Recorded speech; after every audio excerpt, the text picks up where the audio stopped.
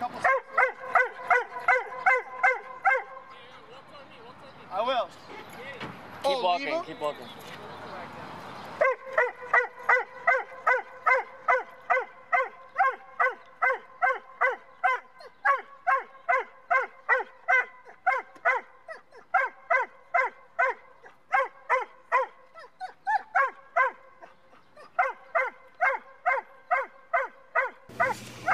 Alright, so we're coming out of the deli right now. I'm going to go ahead and show you something really cool.